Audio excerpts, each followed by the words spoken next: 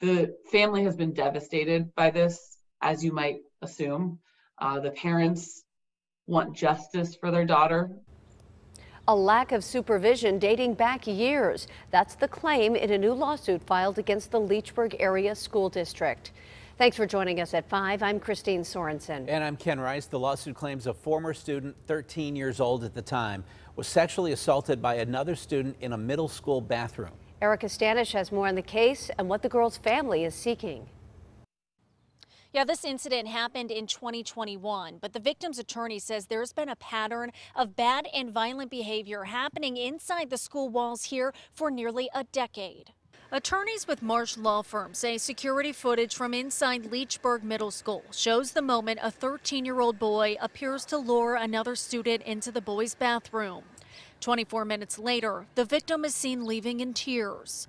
Amy Matthews says the girl was raped and argues the district should have noticed their client was missing when she didn't show up to a sanctioned after-school program. They were in the bathroom together for 24 minutes while the attack occurred.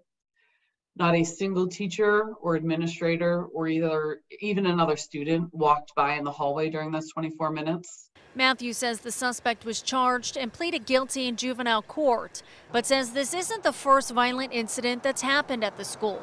She says the boys' basketball team was under investigation for hazing, and in 2016, a student brought a loaded gun to school. There was a third incident where a substitute teacher was accused of inappropriately touching a female student for 3 months. But as far as she's aware, no charges were filed in any past incidents. And the district needs to be held accountable, saying it's their job to protect students during school hours and after-school programs.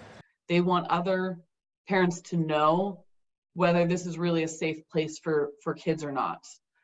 It's the school's burden to protect students while they're at school. Now, we reached out to the school district's attorney who said they're unable to comment pending litigation.